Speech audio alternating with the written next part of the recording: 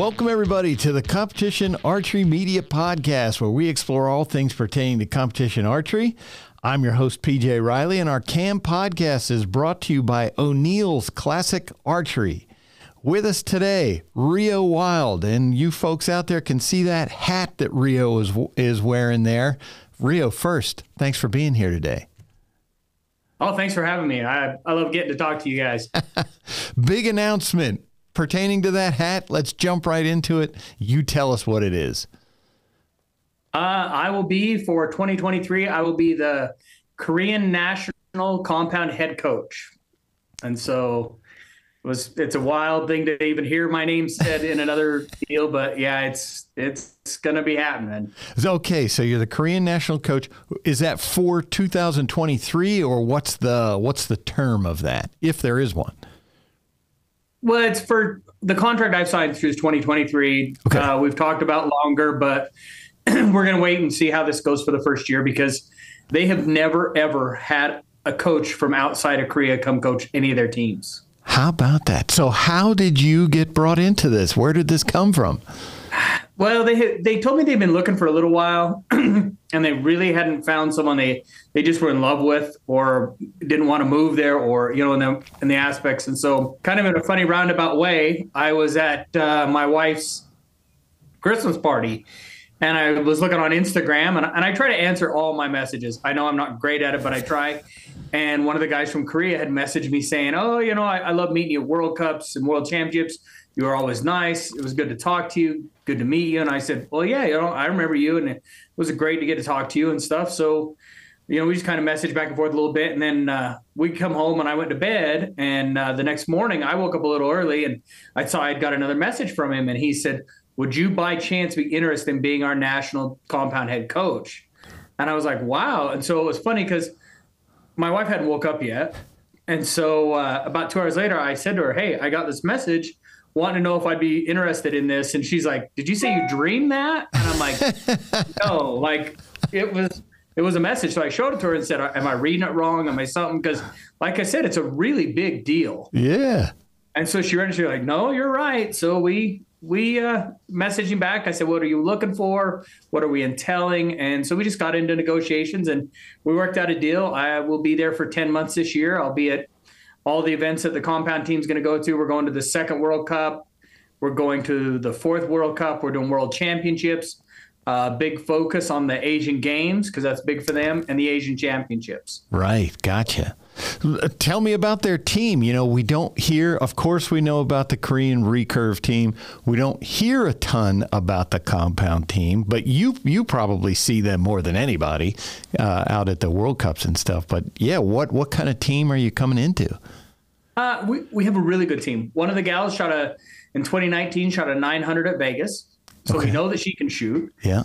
We had another gal finish in the top 4 at the World Championships last year, or 2 years ago in Yankton.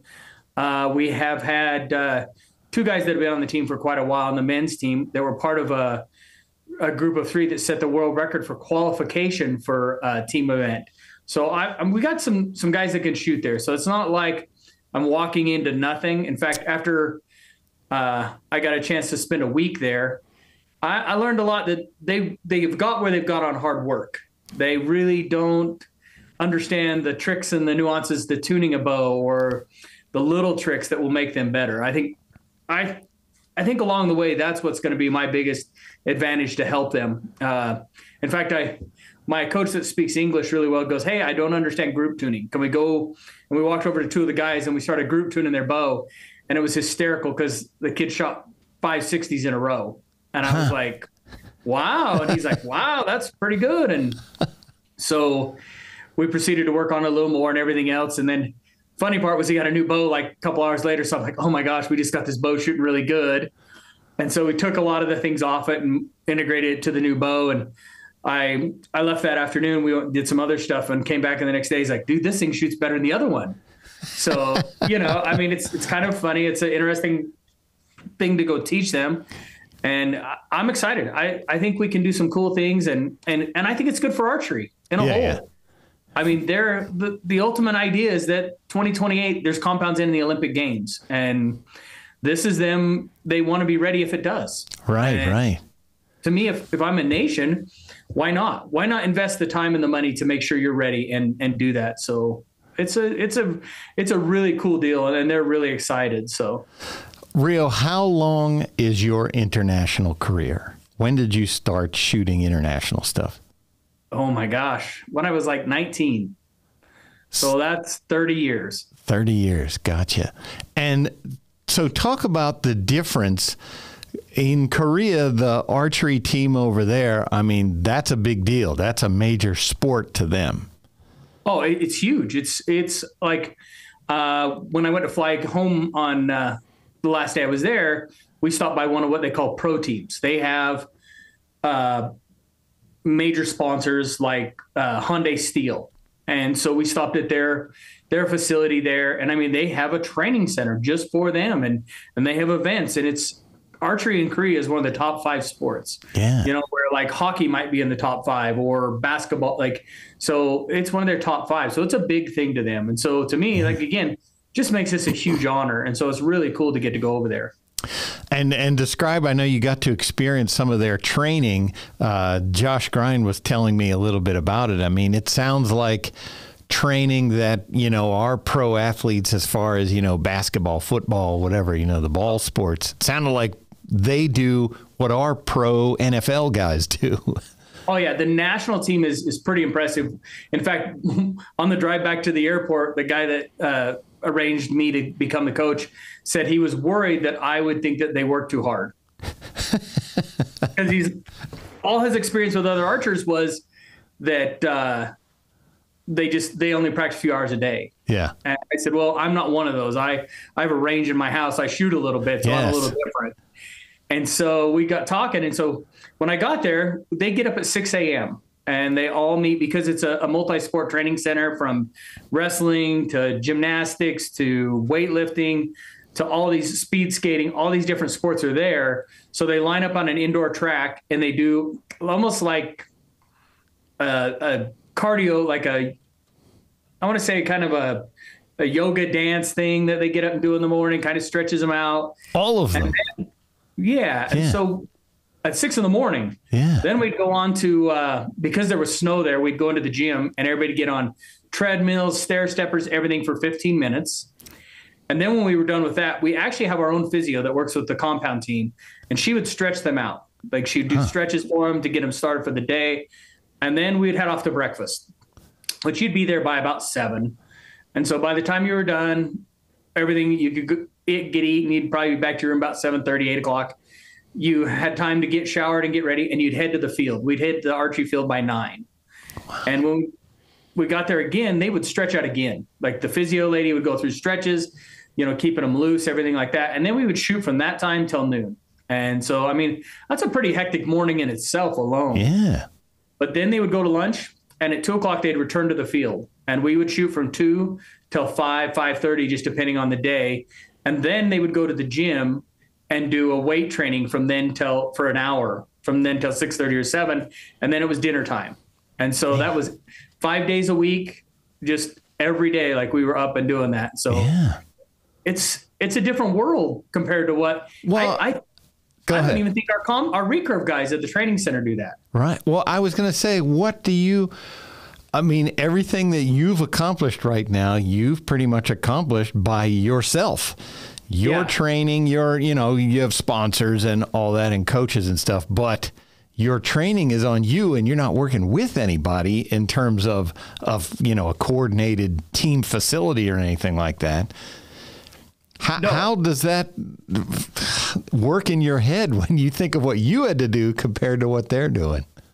Well, what's funny about it, PJ, is like, for me, I learned a lot about bows to make them shoot good and how to help it and everything those ways. So to me, that was a big part of was always learning, right? Figuring out how to make it do better. Because, the U.S. has had the best compounders in the world. When I was competing, we were the toughest. Yeah. So I always had to figure out how to get that little edge. So with these guys, to go set a world record for qualification and the gal shooting a 900, they literally did it off hard work. It was not and talent, hard work and talent, not knowing how. Because to give you an idea, this was one of my favorite stories. one of the gals, when I first got there, I started talking to her and helping her and stuff like that. And we worked on her bow and made some few changes. And by the last day I was there, I said to her, how's everything going? I'm leaving. I want to make sure everything's good. You know, if you got any questions, let me know. You can message me. But I said, how's it going? She goes, well, I have a problem. And I said, what's your problem? She goes, my bad shots hit 10s. And she's getting ready to go to Vegas. Yeah. And she's like, my bad shots hit 10s. My bad shot. And that's a problem. I said, is that a problem? And she goes, yeah, because I want to know when I make a bad shot. And I'm like, can't you feel that? Can't you know? And she's like, well, yeah, but I want the bow to tell me. I said, why? Why don't you want your bow to be forgiving and help you and win? Because if you go to Vegas, you make that one bad shot and you shoot a 900 because it caught rather than it didn't, you won. I want that problem. Yeah. And she's like, huh. So it's a mindset that they don't have and they're learning. And it's like, that's why I say it's really cool because they have a whole different way of thinking about archery than we do. Yeah. And so to be able to teach them some of the things like that is really going to be fun. That is interesting. That now that you say that, I mean, they have this rigorous program, whereas here in the U.S., you guys had to do it yourself. But as you said, you guys were always the best. You know, everybody was gunning for you guys.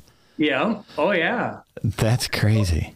It is. And so like I said, it's a lot of learning. You know, I mean, it'll be fun. I've learned they still have factory strings on, so I'm going to try and get them some little better strings that fit their nocks better. Like their nocks don't even fit really good. They literally are just, they have a box of strings. They go and get a string out if something goes wrong. No kidding. How about that? So it's going to be fun. And that's why after being there for a week, I was really excited because to teach them about bows and setups and everything else, I think that they've reached the levels they've reached. They really could do some cool things as a team. Yeah. What bows do they shoot? I mean, are they like the U.S. where it's Hoyt, Matthews, Bowtech, whatever? We had a few that shot Matthews. It's interesting because the federations over there, instead of being like sponsored like we are here, and I have companies take care of them, the federation buys a lot of the equipment. Okay. So they've been buying a lot of Hoyt bows. And so that's what a lot of them are into. I'm going to work on them, trying to get them into some more Matthews and see how that works out. But right, gotcha. Right now, my goal is to get them to win. That's where I'm at right now. Yeah. So they rolled in a bunch of new bows the other day, so they were putting them together. They told me so. So what's the first event that you will be their coach at? The second World Cup in Asia, which they're saying is Shanghai, but who knows with everything going on in China, we don't know. Right. We were planning to go to 3 World Cups. They decided not to take us to Colombia because they want to focus more on World Championships and Asian Games, because those are 2 really important ones for them. So they said, well, we'll just pull you out of Colombia and do that. So I said, okay, that's fine. You're the bosses. We'll get us ready for what we need to get ready for. So yeah. How big of a team is it? How many archers are we talking about here? Well, again, this is I have 6 men and 6 women. Okay. And we have a selection process in March, and they will increase it to 8, which they'll bring it up to the level they have their recurve at. Gotcha. And that's kind of, like I said, a lot of this is to try and start preparing them for Olympic Games. And they're gonna start doing a lot of putting stuff in their school systems and working it up. In fact, we had some good talks, and I was explaining to them, they're like, well, we start with elementary with recurve and we go here. And I said, it's not a bad idea. I said, because I do love walking in here and working with your archers, because so many of them know how to pull through and make a good shot because they've been raised with that whole recurve on how to pull through and everything. Right. I says, I don't mind that. So I said, maybe what we look at is if you got a recurve shooter who's a pretty good shooter, but just struggles with getting his fingers off, he might be a really good candidate to be a compound, because we can put a release in his hand and fix that problem in a hurry. Right. How about that? Yeah. Yeah, it's going to be interesting because, like I said, I stopped at Hyundai Steel on the way out, and their coach was asking me a million questions about coaching compounds, because they really just don't have the knowledge of because if you look, you got guys like Braden who shoots straight up standing. You got me who leans back, Mikey who leans back. So which is the right way? Yeah. And that's what I told him. I said, I'm not sure that you can say that one is right versus the other. It's just what fits and what's comfortable. Well, even the practice, you are a guy who likes to shoot a bazillion arrows. Yeah. Chris Perkins doesn't. Yep. Agreed. Just different styles. It is. And so, like I said, it's going to be fun. It's really interesting. And to me, it's a huge honor. Like, yeah. I mean, I can't even tell you, like the head national coach that's over both recurve and compound, we sat down and had a good talk. And he's like, it's a pretty cool thing that we got you here. Cause he says, when we walk into the field with a K on our shirts, it causes fear. Yeah. Yeah. And he says, I think with you around, you can help us do the same with the compound. And so what does this mean for you? So, okay, you're spending a year being the Korean national coach. How about you as a shooter? Are we like putting a pause button? Putting a pause button on it for the year. I will be at the Classic, but for the year, it's going to be a pretty good pause. A lot of my sponsors are pretty supportive of this because, as you know, I mean, Korea being a big sport, why not? I mean, yeah. I'm over there telling them what to shoot or trying to get them to shoot what I want. So, but like I said, again, my biggest thing is for them to win. I want them to be comfortable. Right. I want them to believe in what they got. So to me, it's a lot of that. But it's just kind of a pause, which will be tough. That's one thing my wife's like, how much is it going to kill you to not compete for a year? And I said, if you know me, it's a tough one. That's not in my cards. And she said, but it did come at a good time. You're in some divisions, you're not in the senior yet, and others you're in the senior. So it's kind of a middle year thing. So it might not be too bad, but it's such an honor that I really have a hard time passing up. And I think for the sport of archery in general, it's huge. Go ahead. Yeah. Yeah. Because if we get Korea doing this and other countries that are getting behind it, the odds of it going in the games are bigger. Right.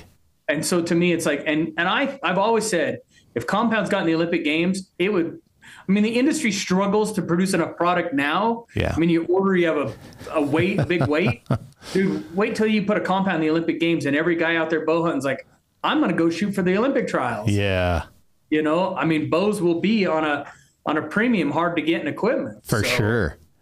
It would be a huge infusion in it. So I don't know if you have played out this scenario in your head yet, but one of your archers makes it into the finals against like Braden Gelantine and you're in the coach's box for Korea.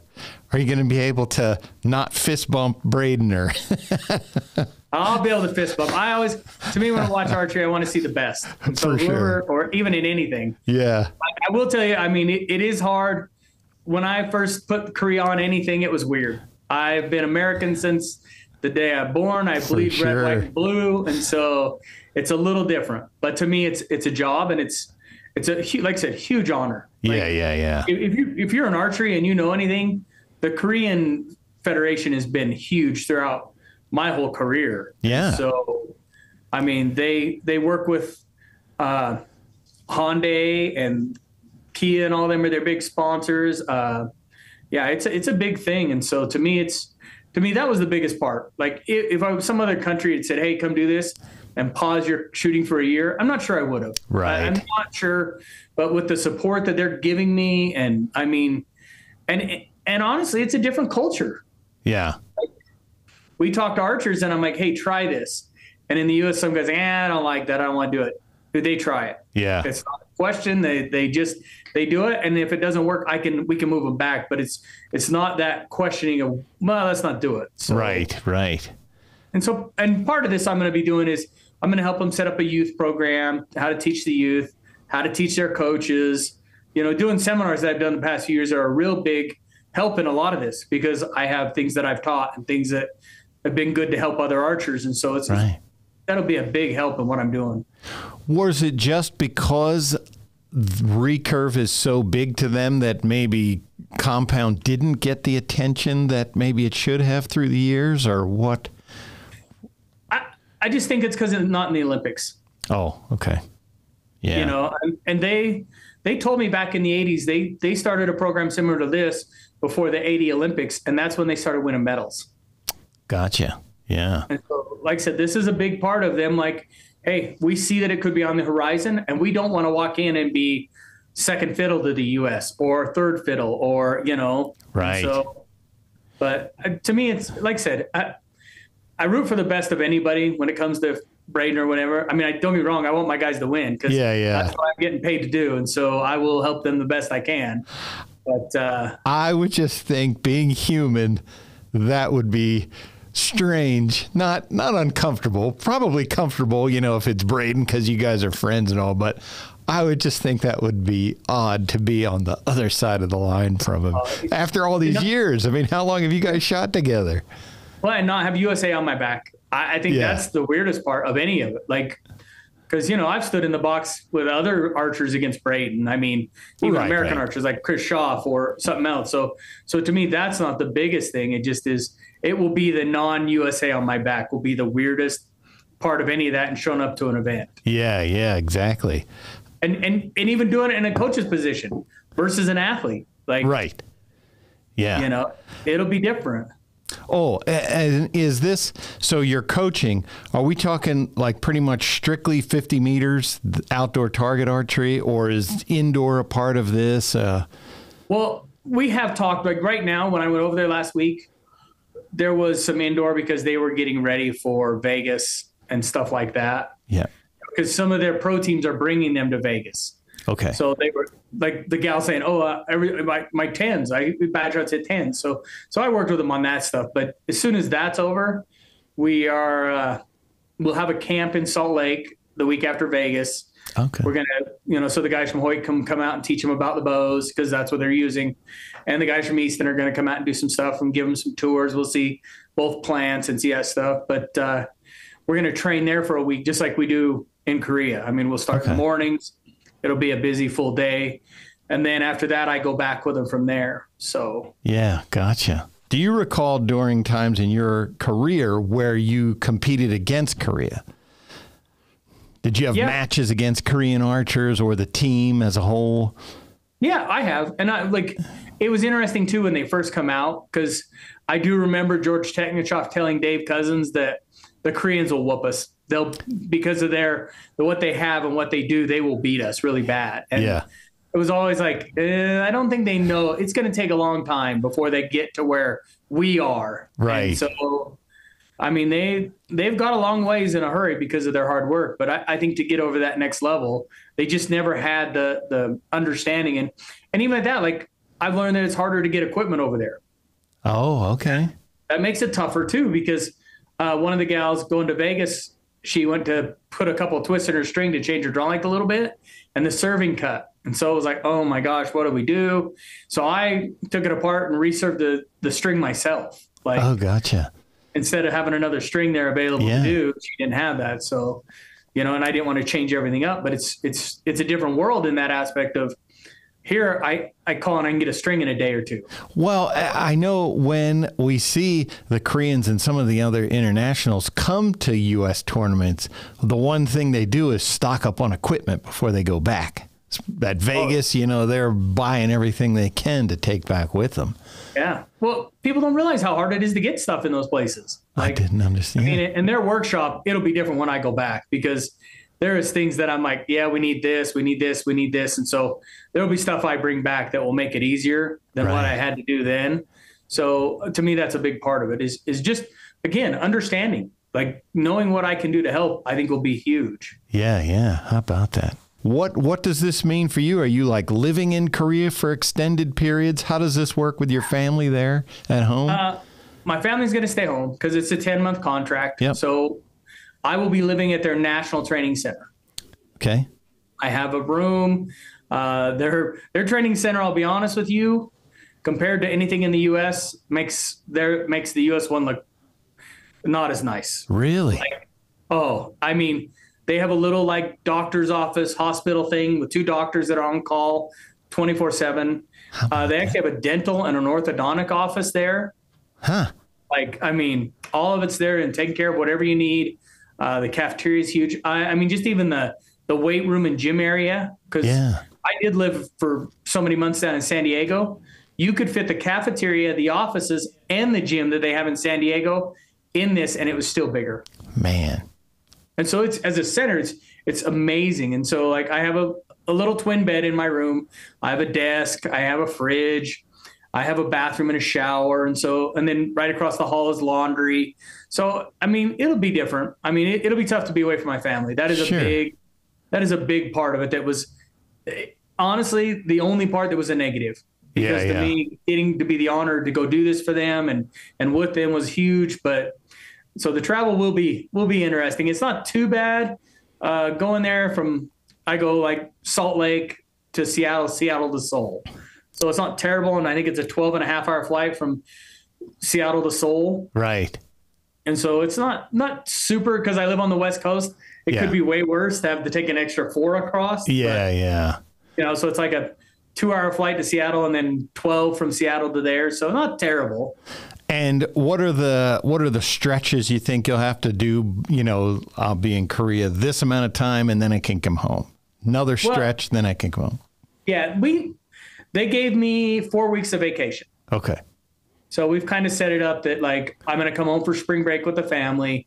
We might go do something then. That way that week is taken up, and then another 9 weeks, and then I'll come home, and then another one, and I'll come home, and then the last week I'm supposed to be there after the Asian Championship is right before Thanksgiving. And so I think I'm going to take a week there and come home early because that's when my anniversary is. Got to do that. Absolutely. Because I'm missing the birthdays. That'll be the hard part. Yes. But, so yeah. How old are your girls now? They are 14 and 12. 14 and 12. Okay. What do they think about this? What's that? What do they think about this? I'm sure you've had the conversation. They think it's really interesting. They're talking it'll be tough. They're like, it'll struggle, but they're really excited. They think it'll be really cool. My oldest at first was like, well, I'll move there. And I'm like, yeah, I don't know that that's what you want. So now she's kind of come to realization she wouldn't want to do that. But it's really funny because when I went over there and started talking to the vice president of the Korean Federation, he was so excited. He's like, oh, well, next year your whole family will move here. And I'm like, that I don't know about. But, my goal is to go get this year and do a good job and see what we can get set up and running. Because to me, that is the biggest thing. Where we're at the first year can be huge steps. So Reo Wilde, all the championships you've won, all the tournaments, etc. Now you're coaching the Korean national team. Did Reo Wilde 30 years ago, who was working at UPS, would you ever envision where you are now? No, not even a chance. Like, no way. It's almost surreal. Like, me and Logan at times talked about if compounds got in the Olympic Games, countries you would coach for. Yeah. And Korea was always one we brought up, both of us, because of how supportive and how backing they were. So I think that's kind of when I read that to my wife that they'd offered me this job, that she was like, did you dream that? Is that what, like, to me? So it was, because it's such a good federation. I mean, I got there and they took me into the office and instantly gave me like a 2-hour presentation of like where they're at, where their goals are, what they want to achieve, what their plan is. Right. I mean, all of it. And to me, I've been around a lot of organizations. I've been part of boards. I never saw anything that detailed and that like precise and planned out. Like I know why their recurve is as successful as it is. Right. If you're doing that with a plan for a compound, you've done that with your recurve. Yeah. So, Reo, we're announcing this, your new job there, right around the Lancaster Archery Classic. So I'd be remiss if we didn't point out there's only been 3 people ever who have shot a perfect 660, the Lancaster Archery Classic. You, of course, are one of them. You were the first to do it. And now you're going over there to coach Korea. So, like, what to shoot a 660? What does that take mentally when you're in the moment? Obviously, it takes a lot of skill. We know that. But I've seen people fall apart with 6 arrows to go, 3 arrows to go. I've seen it happen. Yeah. I think the biggest part is being able to talk to yourself. I learned a long time ago when it got down to the last arrows on a 300 round on a Vegas was to tell yourself, you've shot 27 good ones. What's 3 more? And like your mind, everybody's different, but that's what I've always told myself. So when it got down to the last few for the Classic, it was always like, it's 3 more. You've shot 57 good ones, or when you're down to 6, I mean, when you've shot that many good arrows, a few more is not that hard. Yeah. And so to me, it's just little things of teaching yourself to talk to yourself. So that's where like, I feel like I can help these guys. I think that it'll be really cool to be able to share some of those experiences like that and stuff like that we can help get them to and stuff. So in fact, it's funny because Mike Slossner had been over there shooting with him a month ago or a little bit more than that. And he told me the other day, we were talking, and he's like, they got a lot of talent. It's just teaching them. They don't know about bows. He's like, they don't understand, like the girl, oh, my bad shot hits 10s. Well, we want that. Yeah. Because if we look at their society, PJ, it's recurve. And recurve is always to try and hit the 10. Yeah. Compound's a little different. It's like, I don't want to miss a 10. Right. And so it's different mentalities. And so it'll be fun. I'm excited. Yeah. I'll tell you the hardest part, I'll be honest, is the Korea on my back. Yeah. Because I have been U.S. since the day I was born. And, it's a big thing to me. I'm proud to be an American. And so we'll let them borrow you for 10 months and then we'll claim you back. Well, that's it. Somebody else asked me, well, why hasn't the U.S. done it? And I said, well, because that's not their priority right now. And so it's a big thing to get this opportunity. And like I said, a friend of mine said, well, if you go over there and help them set up a program like their recurve, you can help set up any program in the world after this. It'll be a really good feather in your cap. Yeah. Well, and you tell me, because we can, of course, cut this out, but just you mentioning that, I guess we should ask, we don't have anything like this for the U.S. I mean, last I knew, I don't even know who the compound coach is. Is it still Griv? No, he was the para coach. And he's gone. He's not there anymore. Yeah. We have never had a specific compound coach. And there is not one now. Yeah, I was going to say I didn't think of it. No, they have never. In fact, when we go to World Cups, when we'd go do those, we'd get the guy who would volunteer from the recurve to come over and take care of us. Yeah, it's usually Chris. What's his name? Chris Webster. Yeah. Yeah, that's right. So no, it's different because like I said, I have 2 assistants. I'm not only just the head coach there, but I have 2 assistants that are there helping me. One's over the men, one's over the women. Right. So it's a different world. But like I said, they have goals and aspirations to where they want to be in a certain time. Yeah. So this is their investment. Could we benefit from a system like that versus where you're, right now it's kind of separate, Paige does her thing, you do your thing. You don't have to be in one place all at the same time. Yeah. See, it's a little different because we don't have athletes that live at a training center. Right. Where with Korea, we have, they're going to expand it to 8. So I'll have 8 shooters, men, 8 women. So we'll have them to all work with. And that's another part. They wanted to build depth. So, when they're kicking it up to 8, I get to work with those 8, and they're going to have, I'm going to teach coaches how to help the others down the road. So it'll be just a big pool of like a ball building for the next 4 or 5 years. Well, what age bracket are we talking about here for these archers? How old are they? The ones I have now are from like 23 to like 35.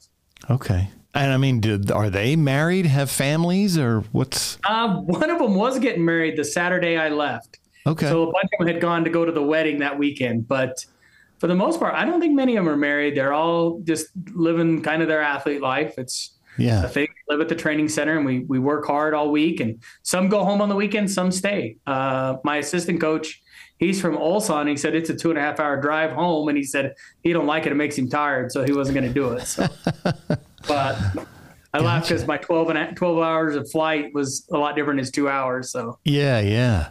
How about that? Well, cool. That's all I can say of. Kyle, you got anything? How's the food? Oh yeah. How's the food? Well, they do a good job Korean as a training food? Center. Yeah, they do have a lot of Korean food. They just about every meal has kimchi. Yeah. Not something I love. So Chris Shofflin, I talked to him about this. He's like, you'll come back way, way thinner. I can tell you that. All right, folks, that is another episode of the Competition Archery Media Podcast. Reo Wilde, first off, congratulations. This is awesome. I can't wait to see you out there, see what you can do on this international stage like that. And thanks for being here with us today. Yeah, thanks for having me. It was always an honor. All right, folks, Competition Archery Media Podcast, you can find wherever you find your favorite podcast. Thanks for joining us.